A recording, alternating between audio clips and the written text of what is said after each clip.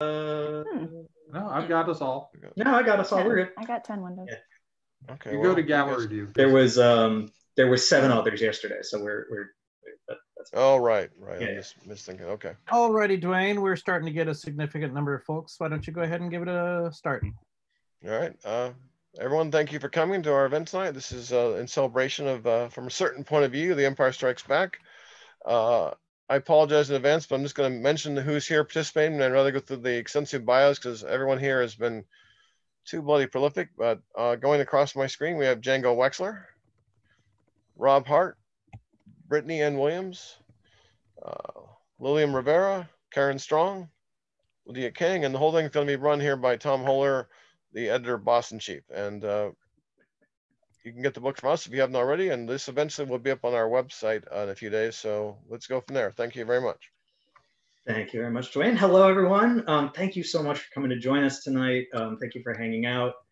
If it is your first night with us, thank you so much for making time on this wonderful Thursday and joining us to talk about From a Certain Point of View.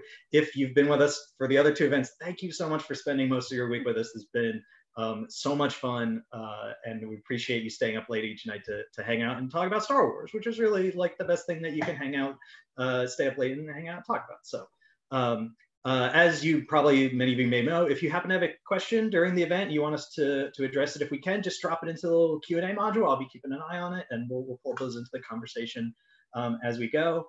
And yeah, we are probably going to go for about 75 minutes ish. So if anyone is making plans for dinner or other such things, wants to plan your takeout order to show up right when this ends or anything like that, that's probably where we'll be. But we'll play it by ear, and we'll happily hang out a little bit longer if things are going well. So this is really cool. This is the 3rd night in a row that we've been doing this. We are in total having hung out with 19 of the 40 authors. But tonight, what's pretty cool is that we have 6 amazing authors with us, and all of them are making their debut as a Star Wars author. This project, these stories are their first, forays into Star Wars as, official writers. And so we are absolutely going to talk about that. But I'm super excited about that. It was not entirely by design when we were mapping out who was going to hang out each night, but it just sort of fell into place that way, and it was a really kind of wonderful thing. So we're going to start with Lilliam Rivera. For your story, Beyond the Clouds, not to be confused with another person on this panel's story, who Into the Clouds, which has a very similar name, and we'll get to that soon. You had, kind of really from the start, you had a very specific character type and character perspective in mind for your heroine, Isabelia. Did I get that right? Yeah. Yes. All right, I've been practicing all day. I got it written phonetically. Isabelia, yes. So share with us why this original perspective and this character was so important to you, because it's one of many original characters in the book. You didn't choose, like a known pilot that you're going to expand on. This is an original character based on someone invested. Can I just say that when I got the email asking me to be a part of this, that I screamed? Can I just say that? You can. You have. Because I freaked out. I was just literally like, oh my God.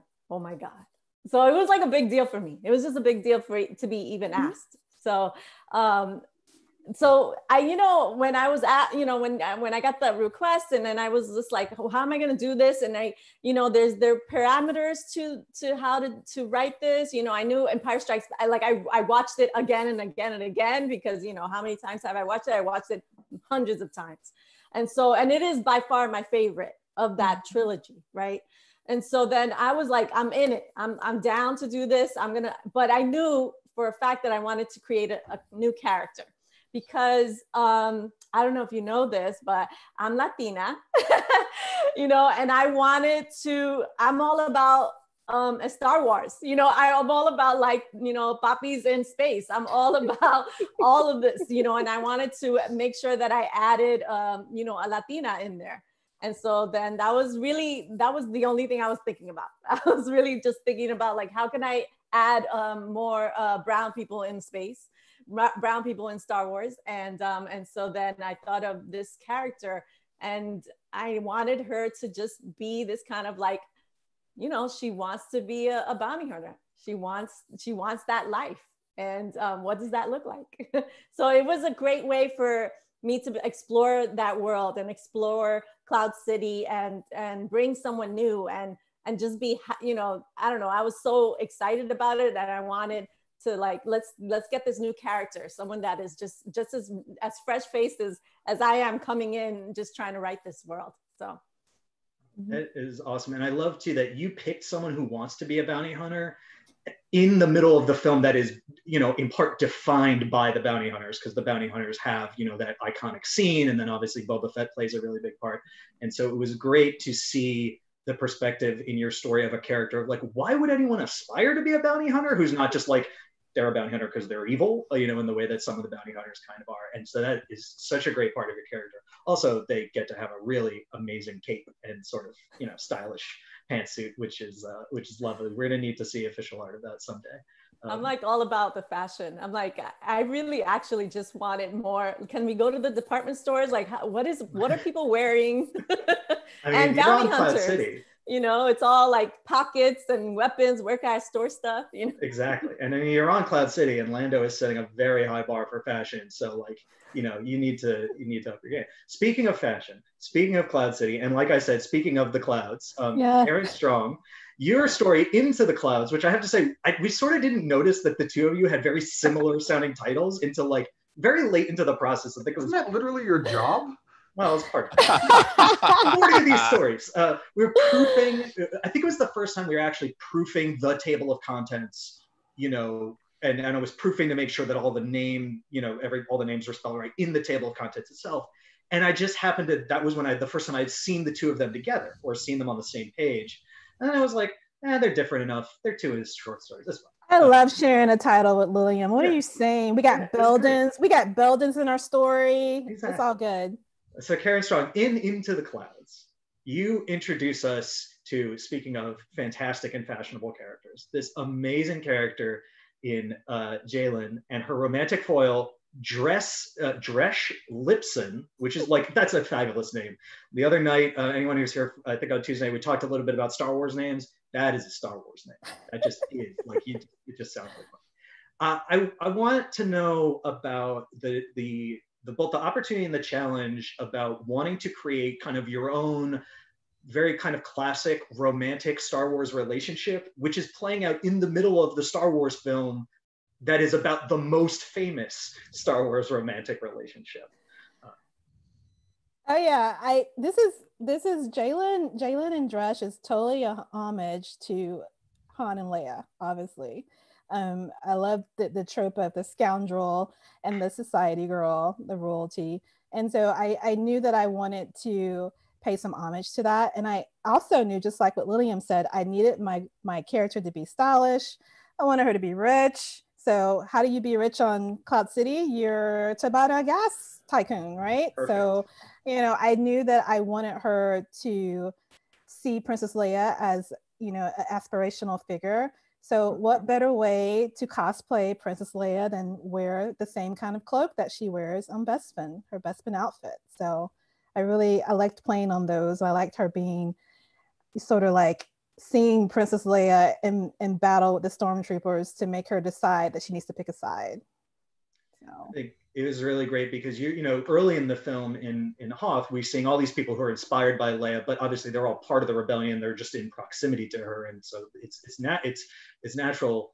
And what's interesting is now we get to Bespin, which is this place that's so far removed from the rebellion and everything that we know and any sense of who Leia is or her stature in the galaxy, and yet you so brilliantly show us the very simple ways in which someone like Leia you are just so drawn to. She's so luminous, figuratively and literally speaking, that a character like Jalen would be drawn to her and drawn to the cause that she represents. It's so well executed. It's great. Yeah. When I was a kid, I had a Bespin outfit. I had a cosplay Bespin outfit for Halloween. I used to twirl in the mirror. So having Jalen twirl in the mirror was full circle. That is perfect. That is great. In some ways, I talked about how this is the event where we're talking to people who are all making their Star Wars debut. This also ends up being a little bit like the Bespin part of the film. event because of the number of stories that take place there. And one of those involves Rob Hart and a certain character who plays a starring role in his story Due on Batu.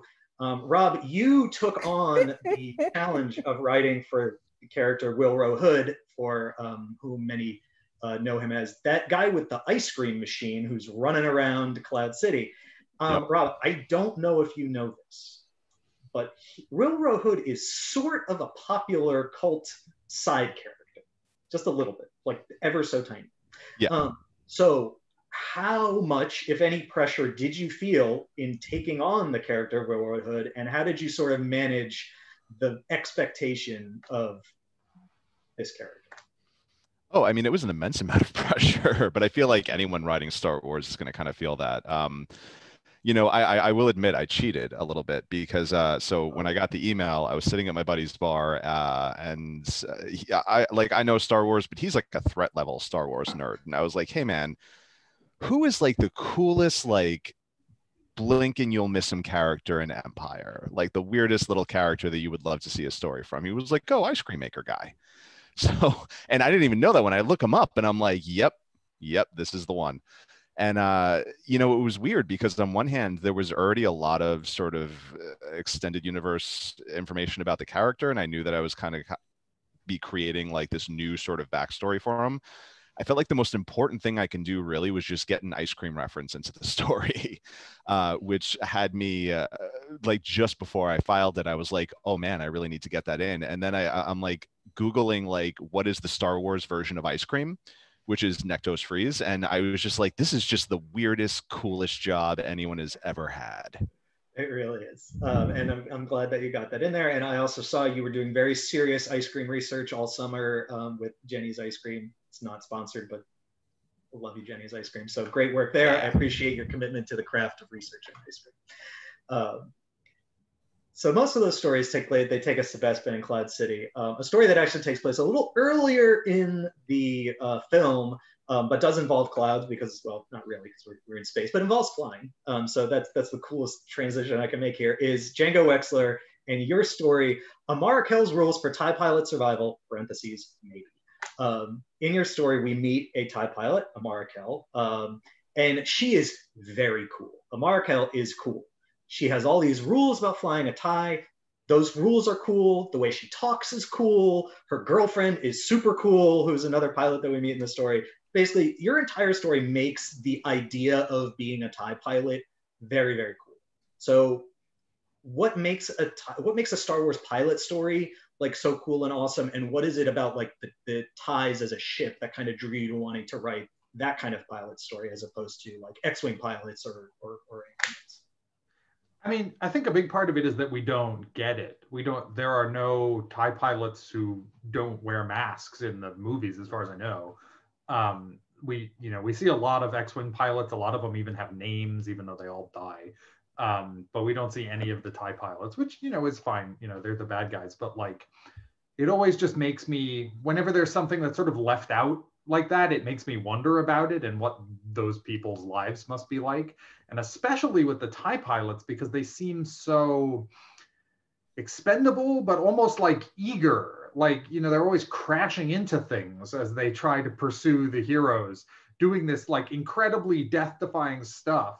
It's not an Empire, but like they follow the Falcon into the second Death Star, into these like incredibly tight corners. And we're like, you got to be pretty motivated to do that, right? Like, so, wouldn't it be easier to just hang around on the outside and be like, let someone else do it? And so thinking about that kind of got me there. And the idea of like, if you're a TIE pilot who's been doing this for a long time, you must have this attitude where you've seen all these people come and go because the casualty rate is pretty high.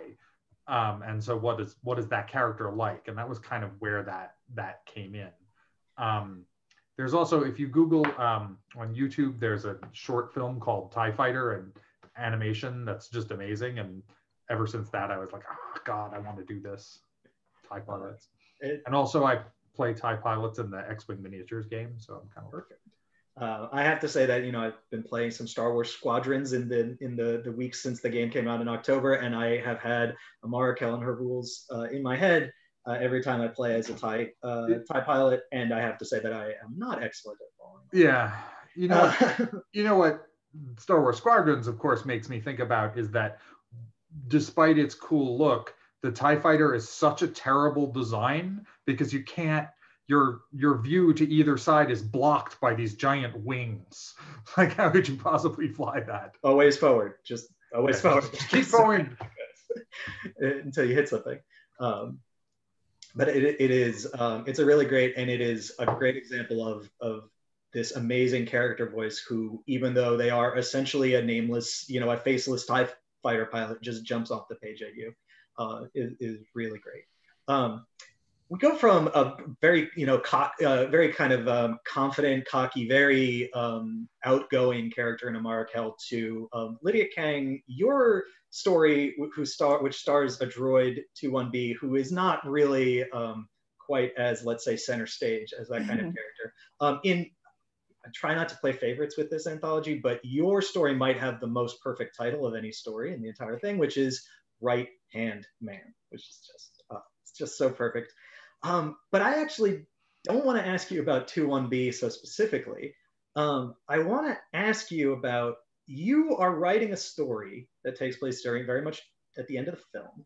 And you are writing a story at a time where you get to write new dialogue for Luke Skywalker at maybe, probably the most pivotal moment in this character's life, like 5 seconds after the most important thing that could ever happen to him. So was that something that occurred to you when you started, when you were like, oh, that's the character in the scene I want? And then, like, what was that challenge like, stepping into not just 21B's shoes, you know, well, he doesn't wear shoes, but you know what I mean, and then Luke Skywalker's? So, wow. So, like, when I got the email, I was sort of having these two very different emotions. And one was like pure joy, like, oh my God, I have to do this. And the other one was terror, because I was completely afraid that I wasn't going to be able to do justice to a character, new or existing, to the universe. I just felt like there's so much depth to this particular movie. And I was like, there's no way I'm not going to be able to do this well. Like, how could I possibly, like, my mind was drawing a blank, and I'm like, I'm going to have to say no, because I don't know what I would do. I don't know if I could do it well. And then I started really thinking about the story, and I'm like, well, who do I really kind of identify with in the story? Let's just start there with the existing characters. And it was really kind of ridiculous, because I can't believe I didn't think about this immediately, but it took me a while to come up with it. But then I realized 21B was the person who made the most sense, because I'm a practicing physician. So I was like, oh, I get this. I was like, I felt very comfortable stepping into his treads, whatever you want to call them, Right, and sort of knowing what it would be like to treat somebody who is having an emotional and physical crisis. I was like, this is familiar to me. I think I can do this. But it occurred to me as I was writing it, I was like, I am writing dialogue. Luke is speaking. I'm deleting Luke's dialogue. I'm creating Luke's. I'm correcting typos in Luke's dialogue. I didn't actually think about it, I think, that hard, because I was just trying to make sure that what I was doing made sense with what Luke would be going through at the moment. And knowing very distinctly sort of what his face looked like right before that scene and right after the scene, after his hand is affixed and he's looking out the window with Leia, and he has this very particular, sorry about the dogs, he has a very particular look on his face, which is kind of resolute and sad, but there is that little inkling of hope in there as well. And there's hope in Leia's face as well. So I'm like, I have to transition him from the worst news of his life, the most devastating experience also physically of his life, to this scene at the end. It was a huge challenge, but I felt like I just kind of dove into it, and it sort of happened. Sorry about the dog. No, it's totally great. The dogs clearly agree with all of your points. There's probably a raccoon outside, can't control that. But Yeah, so I think I got it wrong a couple times. I had to rewrite it several times just to make sure I got it right. And it was really intimidating. And I think I had to ask some friends also who are like diehard Star Wars fans, like, and they, you know, getting some feedback about like, you know, how would Luke speak to somebody like that? Like, how would you speak to a medical person, right? Would he be really formal? Would he not? And I had to sort of go back to some of the really basics of what kind of a character is Luke. You know, he's still a kid in many ways, and yet he also has been through a lot of stuff. So it was really, really fascinating and just a huge honor and privilege to put words on the paper for that scene. It's really tremendous. And I mean, so many ways, so many of these stories, because this book and this anthology was made during the wildest, weirdest, craziest, scariest, most anxiety-inducing year, you know, most of us have ever and maybe will ever experience. This story, it was one of those stories that was just such a balm to hear Luke Skywalker and this droid, again, the dogs agree with me, Luke Skywalker and this droid talking about hope and talking about the Force and talking about just good, wonderful things. And the fact that one of them is a droid, one of them is a robot, and one of them is, you know, is Luke Skywalker. It didn't make it difference. These two characters have these great interactions. And again, it has the most perfect title, Right Hand Man. I think you had that title in there since like you were pitching the idea, and we were just like, yep, that's the title. That's so good. Speaking of intimidating, and speaking of challenges, and speaking of droids, I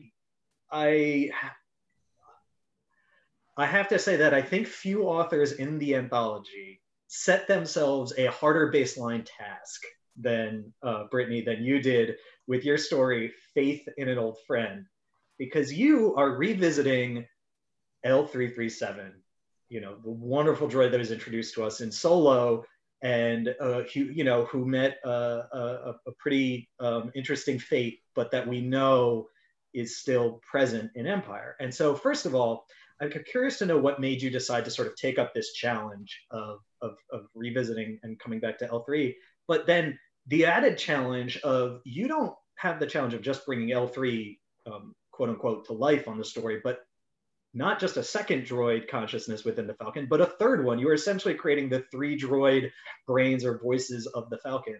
So talk me through how you tackled this incredible task.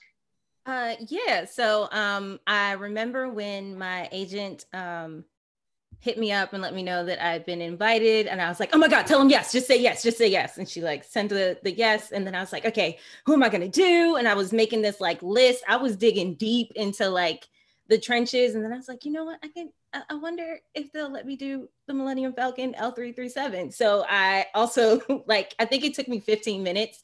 And I emailed my agent back and I was like, can you ask them if I can do the Millennium Falcon /L337? Like, just ask them that, just see if they're going to say yes. And I say this as a person who saw Solo in the theater wearing an L337 Droid Rights t-shirt, and then had to sit through L337 getting blown to pieces and then uploaded into a spaceship that Lando then lost in a card game. So I had a lot of feelings about this character already. And so I was like, I gotta do it. I gotta do it for me. I gotta do it for my people, like all the L3 fans. Like I gotta do this for us, y'all. So I asked, y'all said yes. And then I realized I have to write a story about a character who can't actually do anything, which was cool.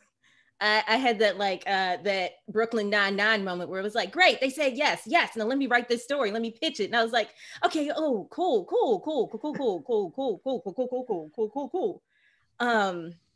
But once I got a hook in, I guess like writing the dialogue for all the characters was the easiest part. I could kind of hear Phoebe Waller-Bridge's voice in my head as I was writing L3's dialogue.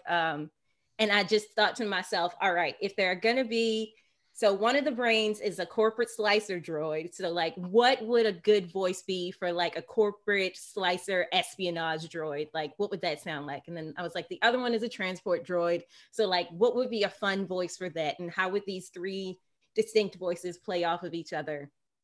And who are 3, like what 3 voices would be cool to just spend 2,000 to 4,000 words with. And yeah, not actually doing anything, just kind of like chatting and just talking, talking shit. So, and then I gave myself the added difficulty of putting in one more droid with Treadwell. And so it's like, all right, well, now I got to come up with a fourth voice. And, we all know of binary as like what we hear from BB-8 or what we hear from R2-D2.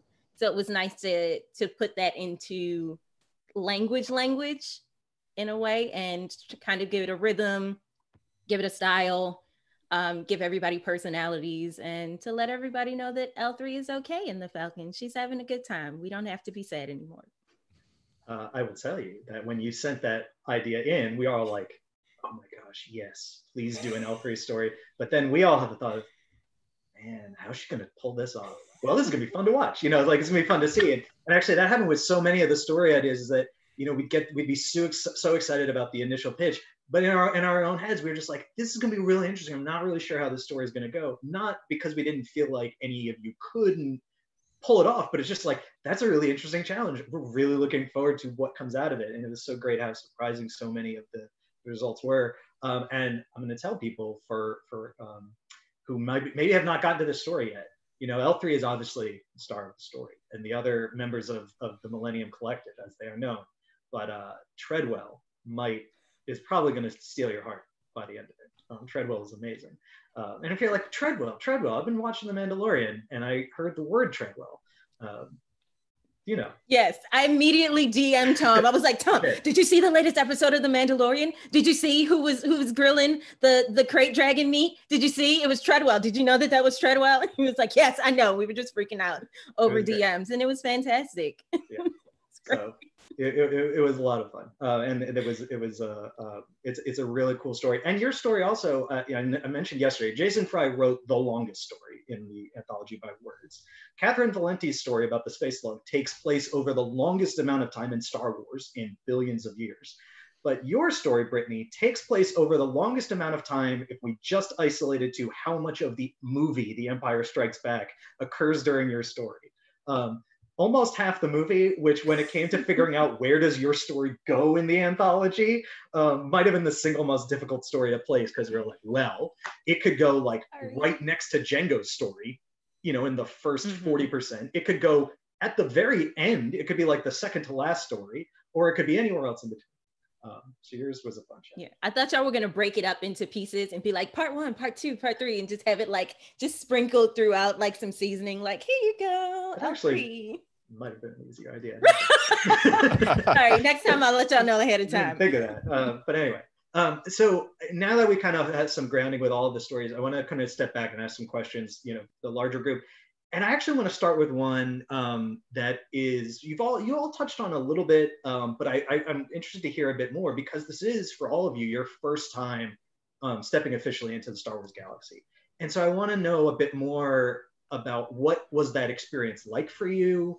And was there anything surprising about the process or about that you found over the course of developing this story with us? I'm always curious to hear about this, obviously, from authors who are coming into Star Wars officially for the first time. And so you talked about it here and there, but I'm interested to hear if people have other things that surprised them, or sort of notable moments where they're like, wow, I'm doing this thing.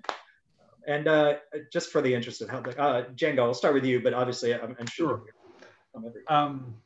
Stuff that surprised me. I mean, it feels like a lot of pressure, which, obviously it's a little different when you're writing something in a universe that has this many fans, and I as a sort of awful, nitpicky world building person myself, and, I'm like the worst nerd in this way. So like, I feel the need to be true to my nerd roots and like make sure little details are right. So I spent a lot of time Googling and like reading Wikipedia and stuff like that, which is like not actually required. I'm not sure anyone notices these things but me. But that's kind of fun, to be honest. I'm not sure I'm trying to think what would surprise me. I mean, working with Tom and the people there was great. I guess what came back in terms of, there's a point in the process where like, okay, we're sending this to Lucasfilm to get their like, you know, if the story is okay with them. And what came back from them was not the kind of complaints I was expecting. There were like some very minor things, but like some people there very clearly have a very good grip on the canon, and they're like, you can do the story however you want, but like this has to be this way. And like, oh, okay. I think we talked about like TIE fighter pilot life support systems. Yeah, listen, like when you open up the can of worms that is talking about how ships and tech work in technology, right. There's a lot of stuff under the hood there. And most stories it never makes it into, no one will ever really know. Well, but the moment you crack that door open just a little bit. Somebody's writing the like illustrated technical manual to Star Wars, right? Which I obviously have somewhere. Yeah. There are Haynes car manual type books for right. TIE fighters. And so it was that kind of stuff that we ended up going back and forth on, which is actually great. Like, you know, as the super nerd, that's kind of my jam. You got what you wish for. What about the rest of you guys? Yeah, I'm gonna say, so anybody else had a surprising thing, or is something else just about their experience of joining Star Wars officially? I just want to agree with what Lydia was saying before, is that I felt an overwhelming pressure and burden because I was like, you know, like you're a fan, and then, you know, and I'm a fan, I'm trying to get my kids, look, watch it 500 times with me. I don't understand why you don't like it as much as I do. And so then to me, I was just like, this is so huge. I didn't want to mess it up, you know, even though in my head, I was like, well, I'm going to bring a new character. I'm going to bring new characters in and they're going to be interacting. But it was the intensity also of the time of when we were writing it. Mm-hmm. And so it really kind of hit me because, you know, we're at home and I was just like, there was uprising happening right outside my door. And I felt that energy also when I was writing the story. I was just like, how can I write about this? You know, my future feels so uncertain right now. And I felt that also when I'm watching Empire Strikes Back, you know? Mm-hmm. So it was that feeling of like, yeah, getting it right, but also getting the intensity of living there, of living in this space of rebels, of alliances, of all that stuff, but just getting it, of what that looks like for a young person who's trying to navigate her life in that realm, you know. I don't know, surprising. It was surprising in the sense that it was daunting. Yeah. And I was freaking out most of the time. Yeah, for me, I just loved like delving into the casinos. I didn't realize there were multiple casinos in Cloud City. And I went down the rabbit hole of the Royal Casino, and just everything from like the games they played and the checkerboard dance floor. It was really great just putting those little details into the story. I didn't realize Cloud City was so huge. Even though, Tom, you told me there weren't like I think I had like a bunch of gangsters and stuff. You're like, no, call them something different. That's actually, it's interesting you bring that up. I was going to bring this up later, but as we're talking about this in particular for for Lilliam and Rob and Karen, mm-hmm. people who spent most of your story is on Bespin. It's an interesting thing that all of you had to do a little bit of work in terms of helping to flesh out Cloud City, which if you really think about Cloud City in the movie, we see like basically 3 rooms, the carbonite chamber, and like a dining hall and a hallway. So in some ways, it almost doesn't feel as real a place as like when we're on Hoth, or even when you're on the Death Star and you spend all that time running around it in the first film. And so we had to answer questions like, actually, Cloud City is not a wretched hive of scum and villainy. Lando runs the place, so like wretched, but it's actually not. And so, while there are some places, it's a real lived-in place, and Lilliam, your story gets into it.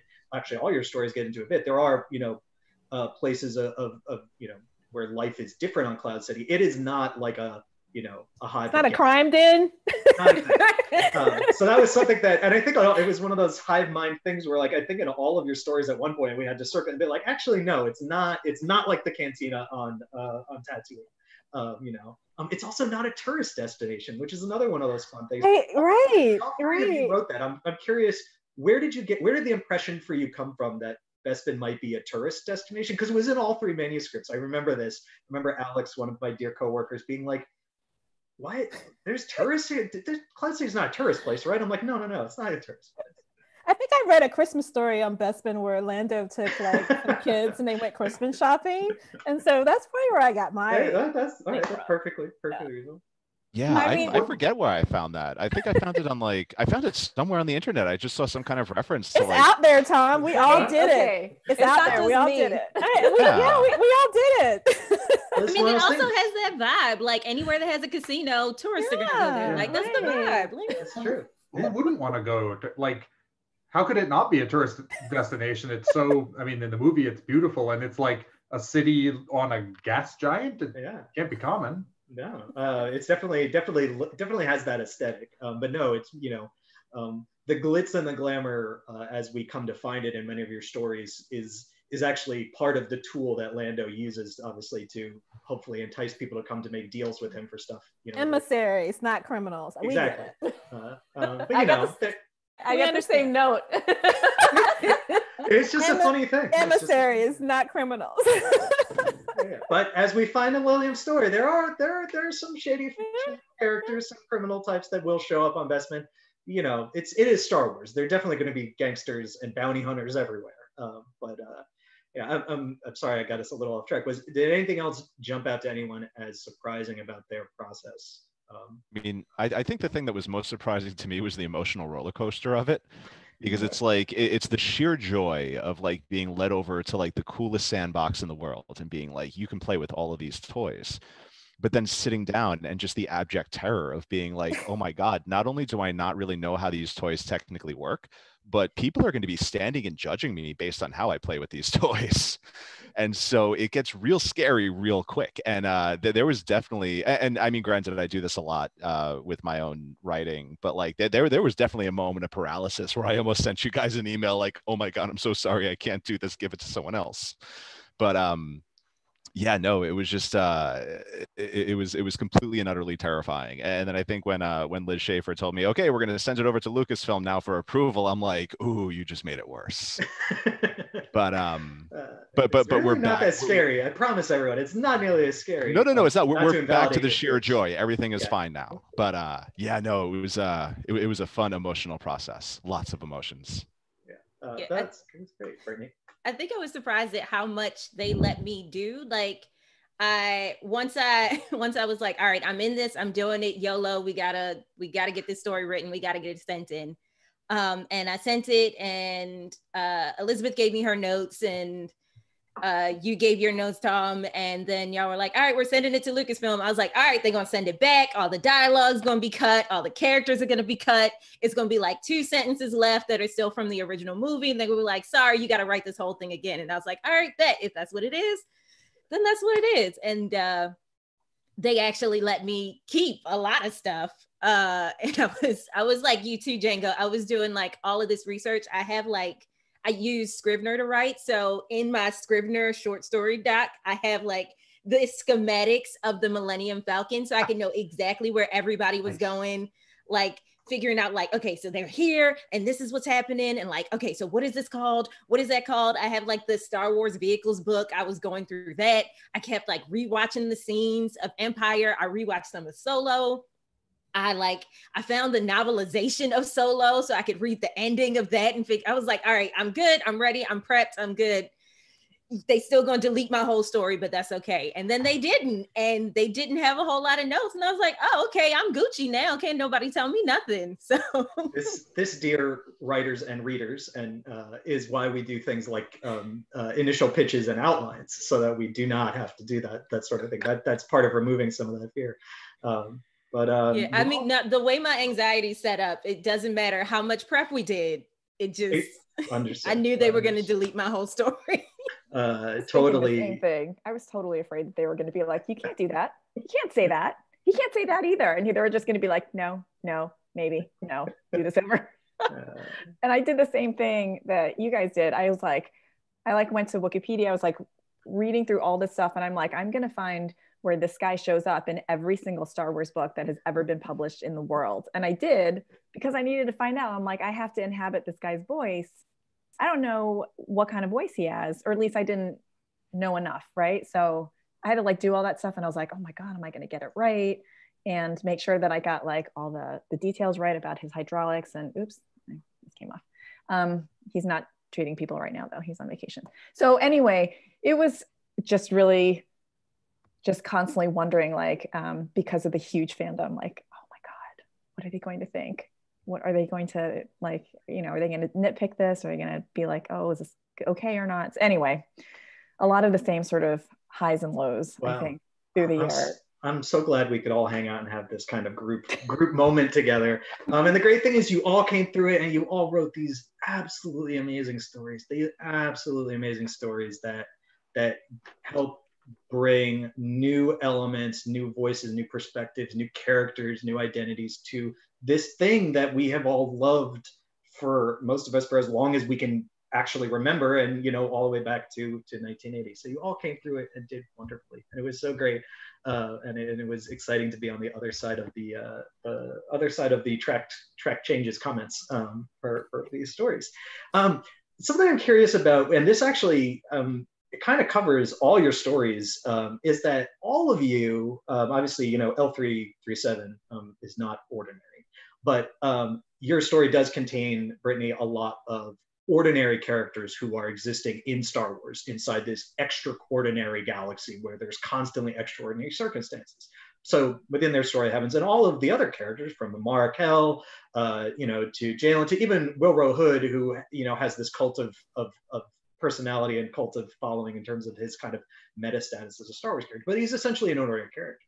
So was there something specific that drew all of you to wanting to write an ordinary character in Star Wars? And is there something about Star Wars that makes writing ordinary characters particularly attractive? I mean, anybody who would like to start could start. Because they're all, obviously, a lot of them are ordinary, but they're all very different. They're droids and pilots. We have, you know, every walk of life, you know, roughly. Yeah, I think for me, the reason why I wanted to write just like an ordinary person, because when you think about it, when we were watching Empire, you know, it's almost like we were watching it and we were affected by it. So I just wanted to write just an ordinary character who was going to be deeply, deeply affected by what they saw for me on Bestman. So that's one of the reasons why, because some of the themes that we have in Empire, you know, fighting against tyranny and totalitarianism, is like, I wanted to have that effect, the same effect that we as viewers have. I wanted the character, I wanted that to also happen for Jalen too. I think for me, it's often when I see a movie with a world as sort of interesting and detailed as the Star Wars world is, I always come away with these questions of like, what are these people's lives like, right? So for me in this story, it was the TIE fighters, but like that was part of what I loved about the first Certain Point of View book when I read it, is like, you know, you watch the first movie and you're like, what are the Jawas like? What do they do when they're not, you know, stealing droids from Luke Skywalker or for Luke Skywalker or whatever? You know, what are the guys in the cantina do the rest of the time, right? You know, because Star Wars gives us this such a rich world. It kind of makes me ask these questions because there's all these little details that make you think, wait, what is that thing? Wait, turn back, turn the camera around. And so it's a chance to do that. I mean, I feel the same way. And also it's just, I don't know, like, I feel like it's, when we watch Empire Strikes Back, we already know that they're going to be big deals, like Princess Leia and Luke. They're big, right? They're larger than life already. And to me, I wanted to write someone who maybe is at the beginning of her journey of becoming great. You know, just at the start of like making these decisions that will affect her life in a way that she didn't even think. Like she thought, this is going to be the path that's going to get me to where I want to go. And this is actually the path I need to go. And so then I'm super, I don't know, interested in like, yeah, like you said, like the bartenders, who's serving drinks, who's manning the stores, who's, selling capes. Like, I want to know what they're doing, because I'm feeling like they're not just selling capes, they're doing a bunch of other stuff. And so, yeah, so that was the reason why I wanted to kind of write about this kind of like, you know, sort of ordinary, but she wants to be extraordinary. I kind of feel like obviously my first attraction to Will Rohood was like, oh, he's the ice cream maker guy and I like ice cream, and, you know, boom, easy enough. But, you know, when I took it a little bit further and I sat down and I looked at like, okay, here's Cloud City. This guy obviously works there. He's an employee in this place that is sort of like, feels somewhat opulent, and, you know, so there's a lot of rich people there, and then there are the people who work there who probably aren't as well compensated and who are probably sort of, you know, not being treated as well, and getting access to that lifestyle. And that's right in my wheelhouse. That's the kind of stuff I love to write about and love to read about. So I felt really lucky then, because I was like, oh man, like this will be good, because there's a comfort level for me now, and it's also a testament to just such what an incredible canvas Star Wars is, that you can really sort of drill down and find these little stories where you didn't expect them, but there's so much opportunity in the storytelling. From a sort of practical writer's standpoint, also writing about an ordinary person who is not one of these named characters that we know is kind of freeing. You know, you have a lot more, you know, places you can go, and maybe, you know, we were all talking about the pressure, and so maybe it takes a little bit of that pressure off if we're not like, I'm going to write Boba Fett or I'm going to write Luke Skywalker. Yeah. It's like, this is my character that I'm making up, and so nobody's gonna set me on fire if I don't do it perfectly. Yes. And until, as Lydia so eloquently put it earlier, you accidentally start writing lines of dialogue. You start writing for a character who runs into Luke Skywalker. I'm actually reminded, Lydia, your fellow contributor, Amy Radcliffe, who was with us earlier in the week, talked about, she basically did a similar thing where she's writing a character who starts talking to Han Solo, and she's like, I'm writing dialogue for Han Solo, I'm writing dialogue for, you know, basically Harrison Ford. Like, I didn't mean to do this, and now I'm in it, and there's no way out but through, and so we're just going to make it happen. It's really good, by the way. It's really good.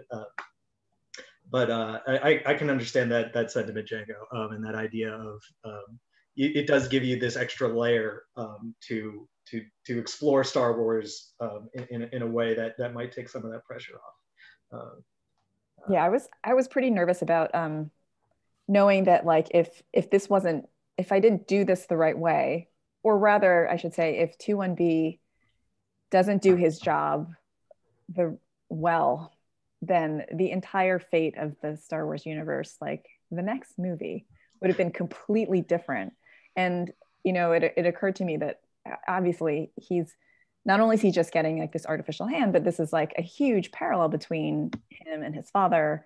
Of course, his father's situation when he was getting, you know, these artificial limbs and stuff like that was just wrought of like so much pain and anguish. And Luke has his own set of pain and anguish, but here is, you know, a healthcare provider who actually can step in and maybe turn the situation in a certain direction. And so it felt very sort of weighty at the time, but I also, you know, I like the idea that there was just this ordinary person, or this ordinary character who had the ability, maybe didn't realize it at the time, but had the ability to really change the trajectory of an entire universe. So yeah, there's a lot, sometimes they have a lot of power. They maybe don't know it. And it was fun to explore that.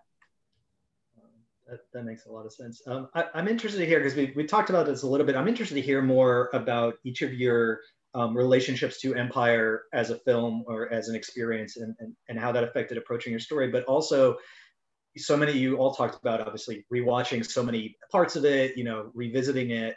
Did anything jump out to you about Empire this 5th, 10th, 20th, 50th time experience, either related specifically to your character, your story, or just like something about the movie? Because I'm sure that might have happened for you.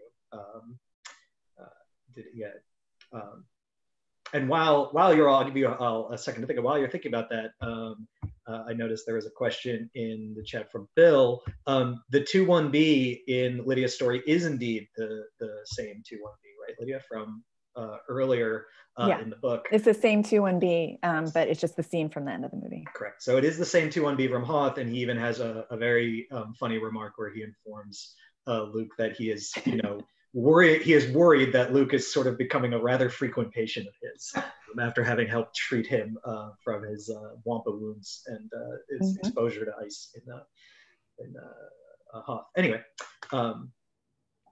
yeah, so I was just interested again about like your relationship to Empire, and did anything surprise you having gone back to this tome, this piece of media that's been around for so long? I mean, actually, you were completely right when you said that there's just not a lot of sort of like interiors in Cloud City. Nope. And I'm just kind of like, I'm watching it. I'm like, oh man, like this is my moment to shine. Like as we're approaching the scene, and I'm like, I'm going to get this story down in the next 10 minutes. And then after like they leave Cloud City, I'm like, oh no, I have to figure this out now. It has excellent crown molding, though. They have really good crown molding. It Spare no does. expense. It does. Spare no expense. Yeah, like some of the details are cool, but then it was just sort of like this fun challenge of like, okay, cool, now I have to take like that little bit and just sort of extrapolate it out. I think this must have been my first time watching Empire on my like big fancy new TV, which is not actually that new. It's like 5 years old, but I think it's been a while since I watched Empire. And so I'm watching it in this like really high def, version from Disney Plus or whatever. And there's lots of little bits and pieces you notice that, there's little bits of special effects that don't line up, but there's also all these little bits of detail on the props, like you were talking about the crown molding, and made me think of it. There's so many good pieces in that. Mm-hmm. I realized how much time they spend on the Falcon. Like it's just they're on Hoth, and then they're just on the Falcon, and then Cloud City, and then they're back on the Falcon, and then they're with the fleet. And also, it just really stood out to me as I rewatched Empire and kept rewatching all the Falcon scenes.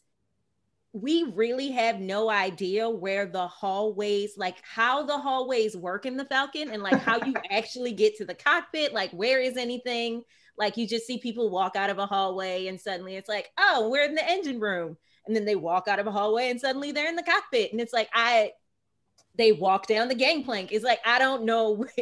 I didn't know where anything actually was. And it didn't matter how many times I watched the scenes over and over again, or how many other movies featuring the Millennium Falcon I watched. We just don't know. They just walk down these infinite hallways and appear places. And it's like, oh, okay, cool. Thanks. Brittany, I want to see your map.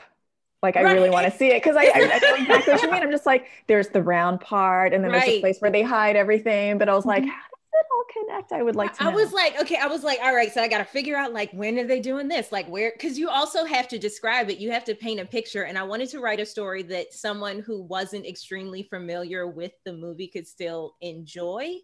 So I wanted to make sure that I was like very specific and very clear about where everybody was at any given moment. And also because we're only seeing all the action from the cams that are placed throughout the Falcon, because L3, V5T, and ED4 can't actually, they're not there. They're just literally inside the computer. So I was trying to orient where they are, how long it takes people to get places, where, people could hide if they needed to.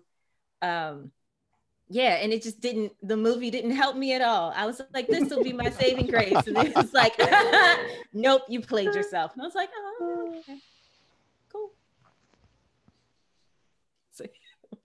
It is true. And you're not the first person to say that. And I think some of that goes to, and this is true, it's very much true of the middle part of the movie. I'm sure, Django, that you ran into this for your story, but it's also true of the Cloud City moments that aren't just like Han and Leia in a room alone, and there basically not anyone else in Cloud City, or in the carbonite chamber when it's just Luke and Vader. But so many of the scenes in Empire are over like that. They are so quick. There's so many short scenes. It's such a tight movie. Yeah, I'm wondering, did that create any challenge for him, or did you find the fact that like the scenes where you would get a glimpse of either your character or where your character was, if you're using some of the original characters who don't necessarily have like an exact, that's my analog right there. Did you find that more freeing? Did that create more challenge for you?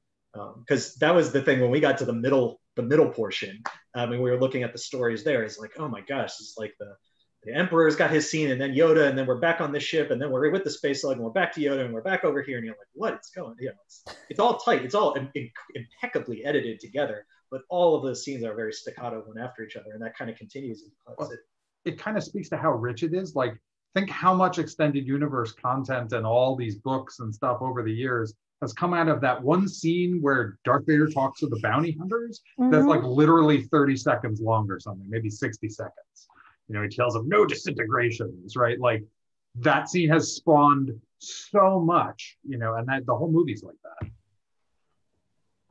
Yeah, I think at the beginning I was a little like, oh my God, there's like seconds where 21B is in here, or like the FX droid. I'm like, just seconds, and I have to figure out how to make all of this happen and still fit, you know, with the movie. So I didn't have a whole lot. I just had like a couple of, you know, seconds at all.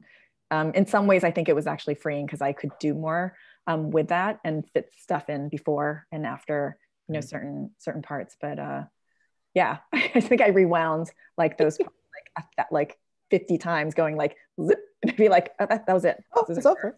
Like pause, and I'm just like, okay, freeze frame, like, screen capture, and I'm like, and, you know, I didn't have a whole lot, but in some ways, it's not a bad thing. But there was a lot. I mean, what was cool was like, you know, as everybody were doing our research, but then you see a lot of people who create these illustrations of what Cloud City would look like, and I'm like, okay, and that was when I was like trying to zoom in.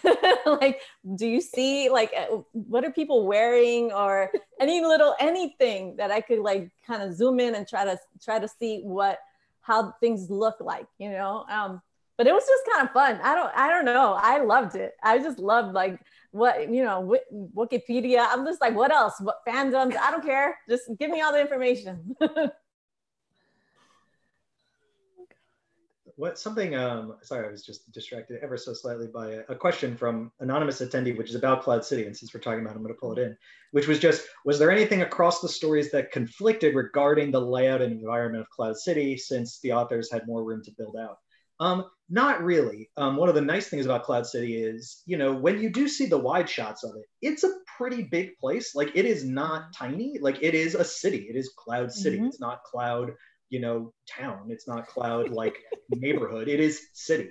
So that gives you the freedom to be able to actually build out quite a wide breadth of spaces. And there, you know, we know from the film that there are like lots of different landing and launch pads from which people, so it's a big place. So not really. It really just came down to making sure that, you know, it wasn't again the cantina again and a wretched hide of scum and villainy, and it's just like a pirate outpost, or, you know, like nowhere from the guy, you know, Guardians of the Galaxy type films. It's not a place like that. But so no, not really.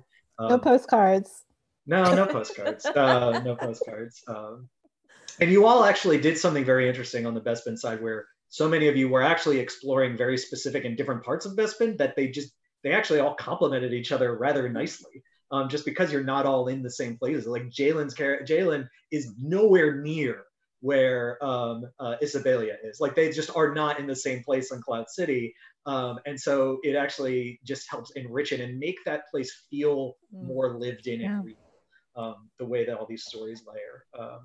And Alexander Freed's story, which takes place there, actually traverses a wide swath of it. And even though he does not specifically mention the same places that your stories take place in, you can actually almost chart like, yeah, this feels like all those same places. So thank you for the question, anonymous attendee. But no, we actually didn't have any issues with that, which is nice.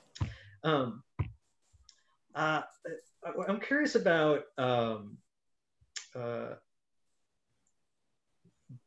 best dogs. Dogs. Dogs are great.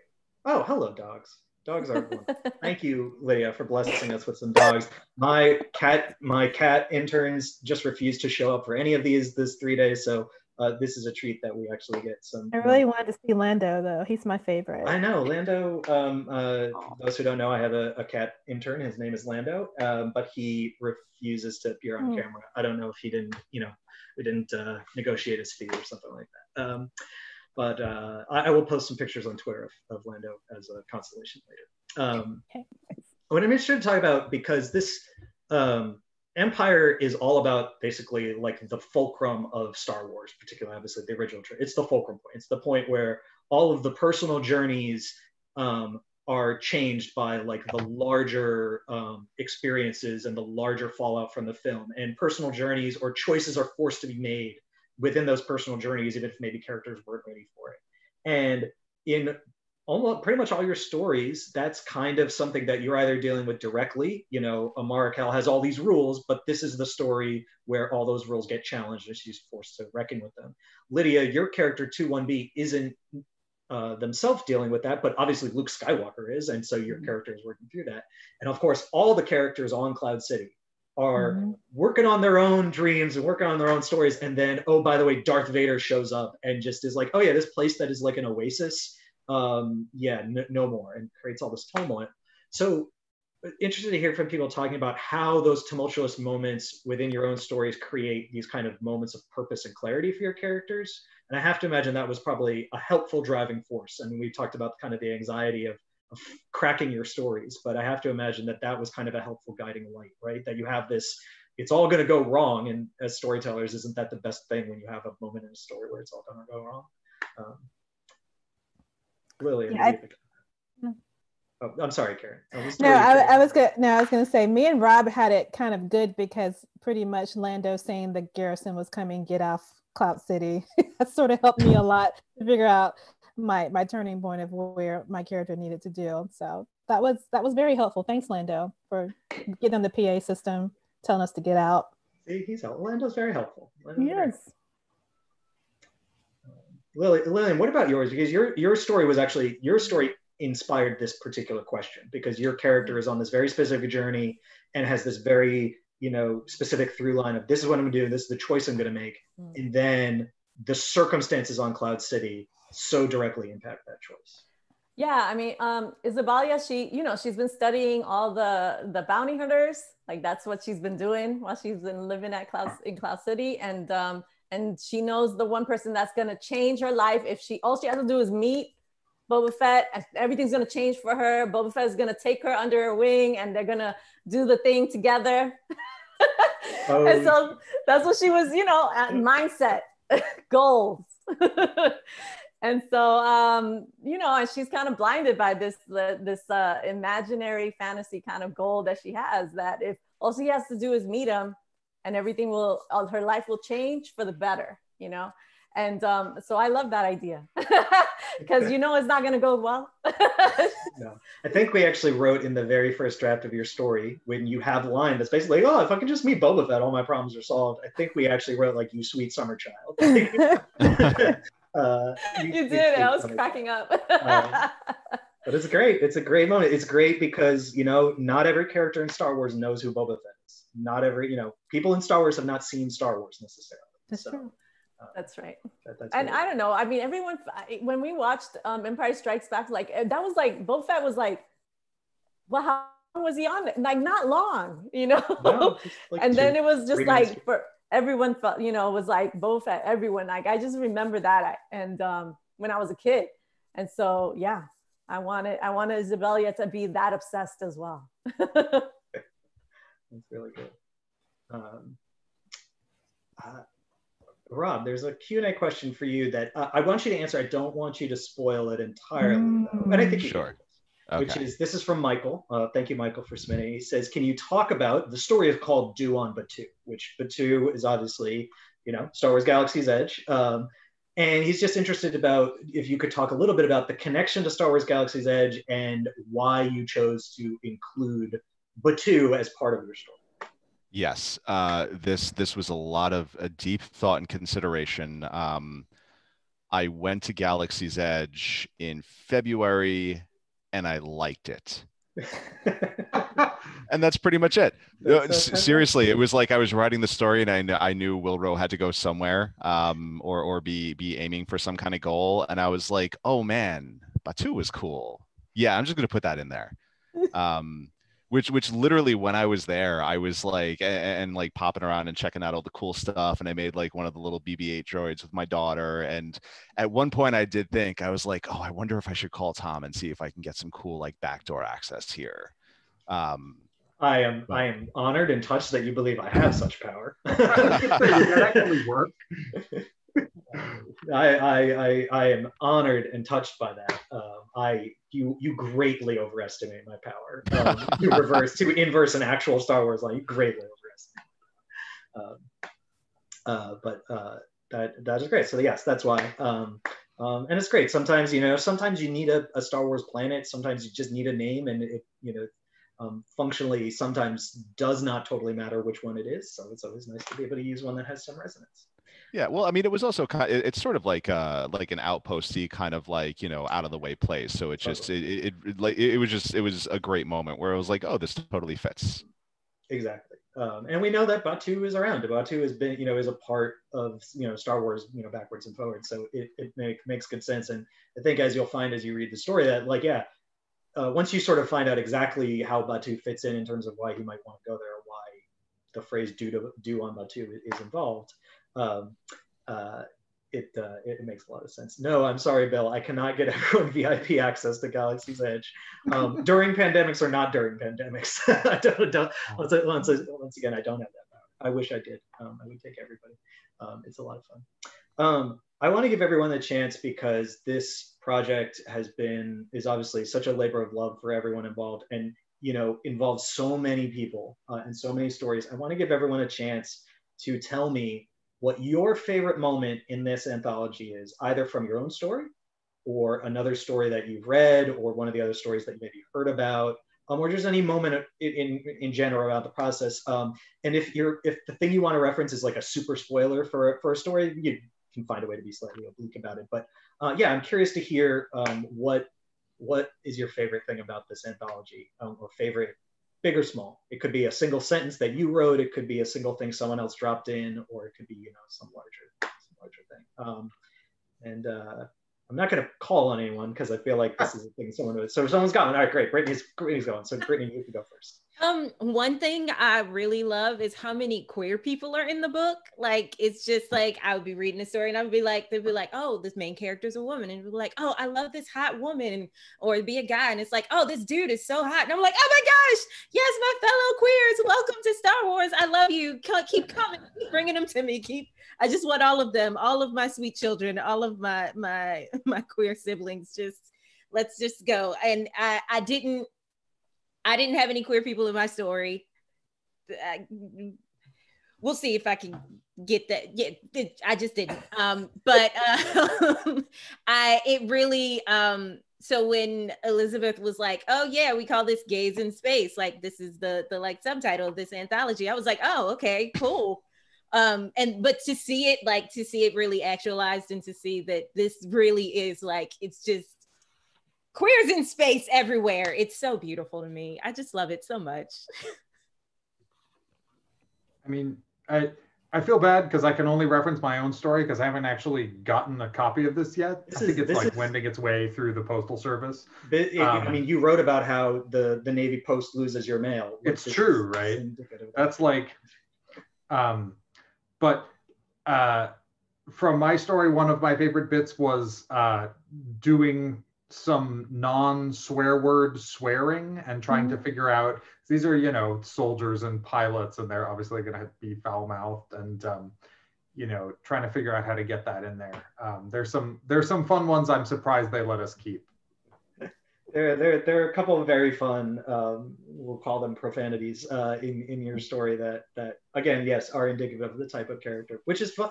That's one of those fun challenges, is Star Wars, for all that is, Star Wars is an adult, but it's also all ages. So swearing and or exclaiming in a profane way when it makes sense, you can do, but have to be creative about. Anyone else have a favorite moment? Okay. Go ahead. I'm kind of obsessed with Tooth and Claw by Michael Kogue. Michael Koge's story, the Bosk story. Yes. I'm not gonna spoil anything, but I literally gasped when I figured out the character reveal. I was like, "Oh, I didn't see that coming." So that was fun. That is excellent. I'm glad you mentioned that one. That was I didn't know that either, because his initial sort of pitch for it was, I'd like to write a story about Bosk. And I want to write a story about Bosk before the actual scene, the bounty hunter scene. So I'm going to set it. He's doing something else. He's on another job and he gets called to that. So I said, okay. And so that's got approved, and he started to put the story together. And then, yes, Karen. that moment happens. That thing happens. What? I was like, what's happening? And it was amazing. It's amazing. I'm so glad you mentioned that. It's a great story. And Michael will so appreciate you mentioning that's my favorite so far. It changes every day, but that one tonight. Because we had many of the same conversations. I had many of the same conversations with him that we had tonight, with him being like, I hope I get to do this. Like, I hope this stays in. Like, I hope we can make this happen. And we did. Lilia? I think I also haven't gotten my copy yet, so I want to sit down and. I was looking for it today. I was like, is it here? Oh. I know the mail service has been very busy with some very important things, and I appreciate the focus. But also, I sent these so long ago. No. So, but what I wanted to say is that and I mentioned this earlier, is that I think I mentioned it on Twitter too, is that I'm really, really happy that I get to do this with Daniel Jose Older and Marco Shiro and Zoraida Cordova, who, it's like the Latinx crew, Latinx Star Wars crew. Like, it was a big deal, because I felt like we were all, when it was announced, because, everything's under, sworn of secrecy. And then when it's finally announced, the table of contents, we were all just like, like just screaming, because we were part of it. And it was, I don't know, that to me was like, that's the biggest thing for me, is like just being able to share this moment with those guys. Yeah, that was great. And anytime we could do a big story reveal is always so much fun, because everyone gets to be super excited all at once about this once things getting thrown at them. Yeah. I will say, so I got the book. I the only stories I've read so far are the stories from everyone here tonight. And the thing that really struck me, that I thought was so great, is that they're all set in the same universe, and they're all sort of playing with the same sandbox of characters, but everyone's sort of voice and personality comes through so clearly, and that's really just kind of incredible. And I want to make this really clear, really clear. Everyone wrote incredible stories. I'm not playing favorites, but I've got a thing for like quippy robots. So I mean, Brittany, yeah. It's the new book I'm writing has a sarcastic robot in it, so I was like, yeah, we're on the same page with that kind of thing. But it's just, man, it was just such a pleasure to read, just sort of like this richness of voices, and the way it just really opens up the universe even more. Yeah, it's great. And I mean, that's the whole thing about it. And we've talked about this a few times, where like, when all of you came on board, if any of you asked for guidance about like, well, what character could I do, or who maybe is already taken, we would give you a list, or we would give you some suggestions if you need help.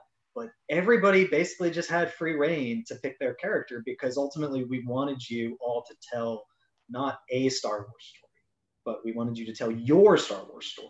And if if we were just like, all right, Rob, you're writing this Stormtrooper, and Karen, you're writing Boba Fett, and this, like, maybe we would have matched up some characters with some authors who like felt an affinity there, or really felt like they had something to say that was true to themselves. But it totally works so much better this way. So I'm glad that you feel that way, Rob, because it definitely came through as we were working on those stories, because none of the stories feel the same. They just don't, because whether it gets down to tone, writing style, character identity, perspective, the themes, like there are lots of overlaps. And like I said, these hive mind moments where all of us as Star Wars nerds just kind of all make the same jokes about Han and Leia, or, all make the same sort of remark about Boba Fett. But in the end, all of these stories kind of distill themselves into the unique identity and voice of the authors that came. Which is cool.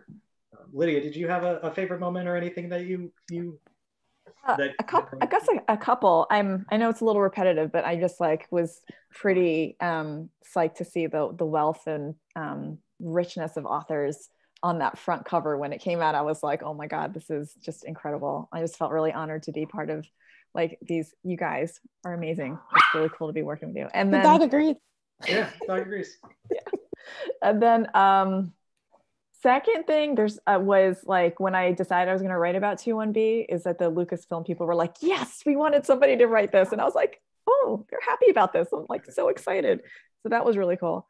And then the third thing, which I don't know, which I am geeking out about, but I don't know if anybody cares, is that my character got to work with Bacta, that gel stuff that has magical healing properties. That's not actually magic, and they don't really explain the physiology of it, but Like, we don't have that in my world. And I was like, I get to use this. This is really cool. Like, I wish I could have this in my actual medical practice, but I don't. So from like sort of a medical geeky standpoint, I really, really enjoyed that. So anyway. Star Wars technology is wonderful. And, you know, you mentioned, you know, like, oh, you know, some people at Lucasfilm like, yes, right, this character.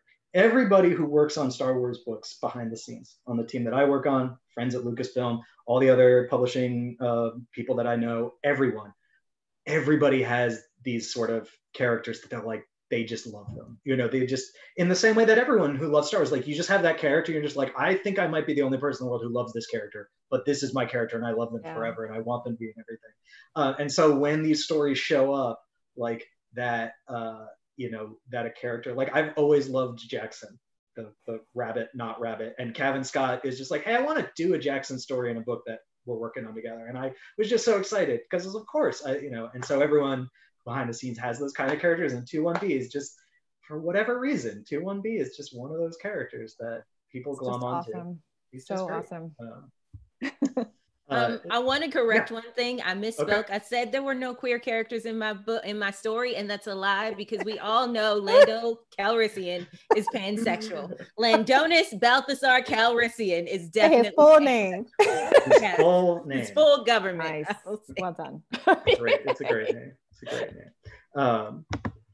This has been really spectacular. I've had so much fun chatting about this. I think you know, we've been going for a good long while now, so I think we're gonna wrap up with one more question. But before, I'm gonna give you all the question as I did the other nights, and I'll give you all a moment to think about it. I'll do 1 or 2 housekeeping things, and then we'll get to it. This will be our last question, which is, you know, if there was from a certain point of view for Return of the Jedi, and you were just, you know, 5 seconds, no one's holding you anything, there's no, you know, just all hanging out, speaking as Star Wars fans, who would you want to write from a certain point of view, Return of the Jedi? So everyone think about that for a second, and I'm gonna just do a housekeeping thing or two, which is, first of all, this will be our last question, but you know, and so after that we'll be wrapping things up.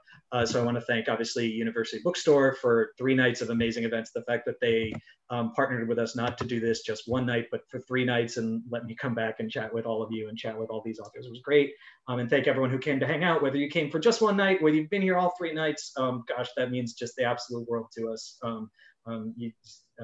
This book was a labor of love built during this crazy year, and so the fact that we finally got to share it with everyone, and everyone seems to be embracing it and enjoying it, means a lot to us. And I apologize if this is now the 3rd time you're going to have been hearing this, if you've been here all 3 nights, but just to make sure, if you are enjoying, from a certain point of view, The Empire Strikes Back, and if you're enjoying listening to all these wonderful first-time Star Wars writers, you actually have a chance to listen to them talk about their stories in one more way, which is, we put together a free author commentary podcast for you. Actually today, we released the first 10 episodes. We're gonna release them kind of in the order of the book. So the first 10 episodes are many of the ones from authors you saw on Tuesday, and some other authors, the Hoff stories. We're gonna release them in batches every week, it'll probably take us to the end of November, maybe first week of December. So by the time that December rolls around, all the ones we recorded will be out.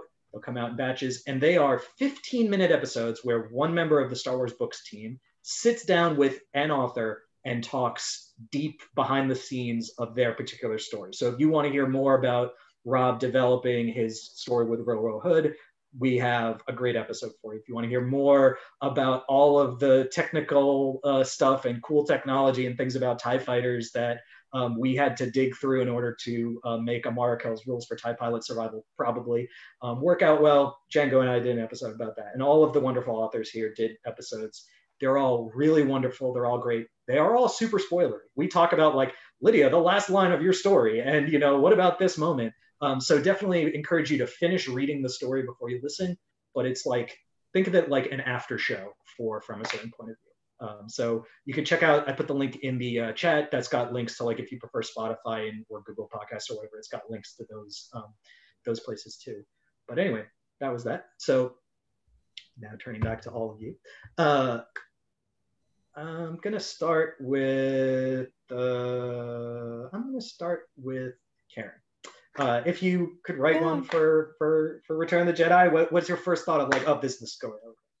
I think I want to maybe write one of the people that are on Jabba's like Land Rover thing over the Sarlacc. The barge. Yep. Yeah, they'll die, but you know they could live, go out in the flame of glory.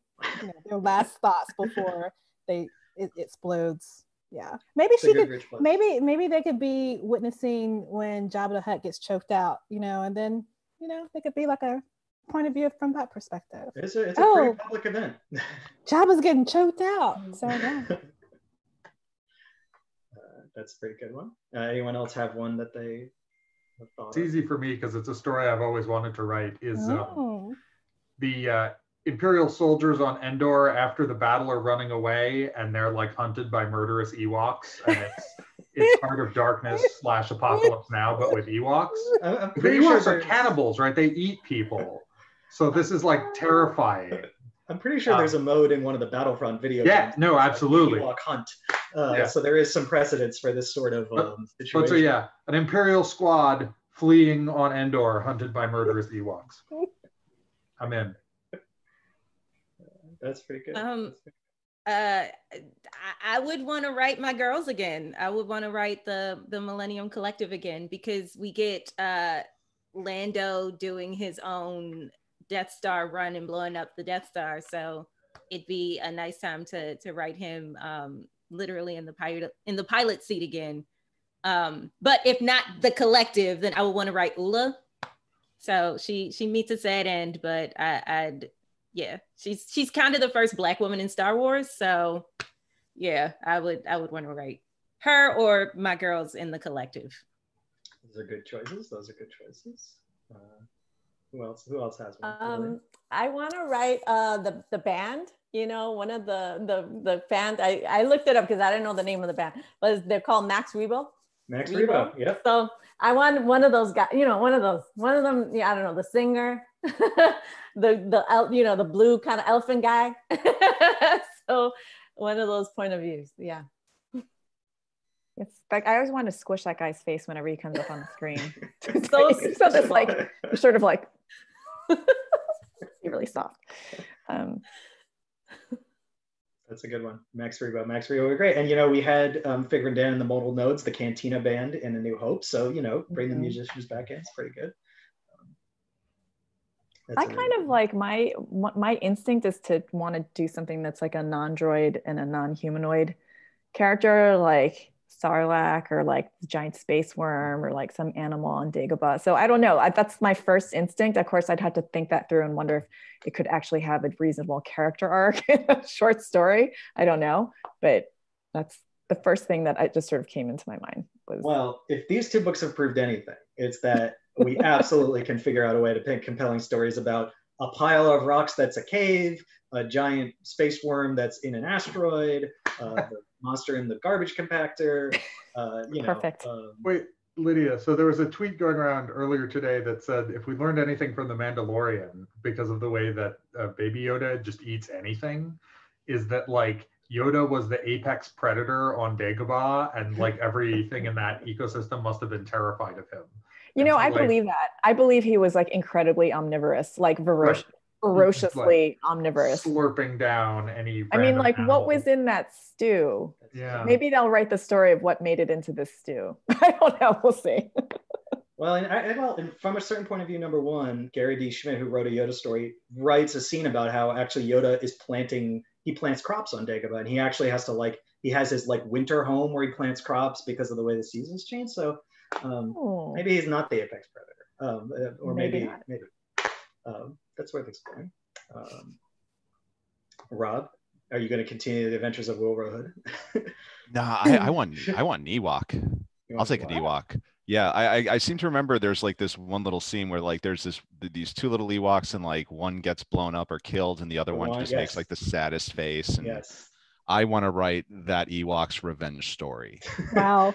that story can maybe overlap with Django's story. They go after the. Yep.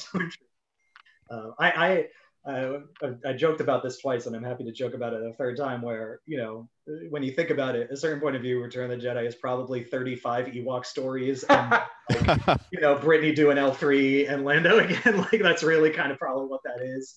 and maybe then one person writing the Sarlacc, so we get our like really, Lydia, you're writing the Sarlacc, so we get our very outrageous sort of creature character.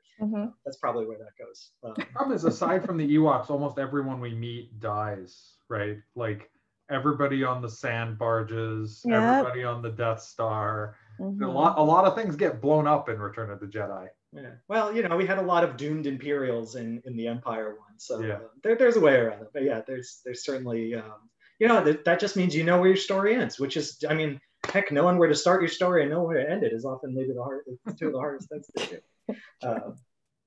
But anyway, I want to thank you all one more time, and I want to thank everyone again at University Bookstore. Thank Dwayne. Thank everyone who came to watch. Like I said, people came to hang out for 3 days with me, staying up late if you're on the East Coast like I am. This has been, I honestly, I wish we could have done this in a big room at New York Comic Con or some big thing with 19 or 20 people, but this was absolutely wonderful. I want to thank everyone again. I want to thank everyone for writing, thank everyone for reading, and we hope everyone has a really great end of your week and a wonderful weekend, and enjoy the book and enjoy the podcast if you choose to listen to it. Thanks, everybody. Thanks, Dwayne. Thank you. Thank you all for coming. It was lots of fun. Thank you so much. I've enjoyed this week. Have a good night. Thanks.